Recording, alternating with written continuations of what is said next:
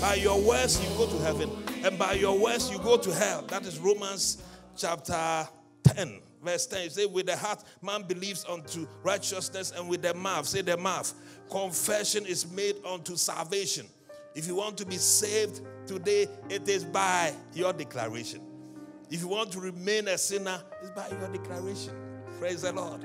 I say, praise the Lord. Then as a church, a corporate body, Bible says, if two shall agree, by our agreement, we can make a declaration that we are building and nothing can stop us. God will energize us. And so if you team up with a friend that you are building a business, you are building a marriage, and your declaration is one, you see your marriage become one of the best ones on the earth. Yeah. If there is agreement, your marriage will work. Yes. If there's agreement, the children will just be jumping like, flies in your house. Everyone will be happy by your declaration. It's not how much money you get. There will be a presence that make everyone happy. May the Lord give you that agreement. May He give us agreement in church. Hallelujah. Praise God. Let me end with a few declarations. Hallelujah. Praise God. As a new creation in Christ, no dead issues can keep you down. I said no dead issues can keep you down.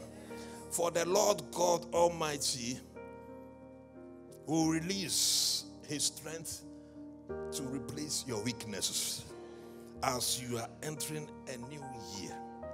No enemy can stand before you and be able to succeed. The promises of the Lord shall not delay again.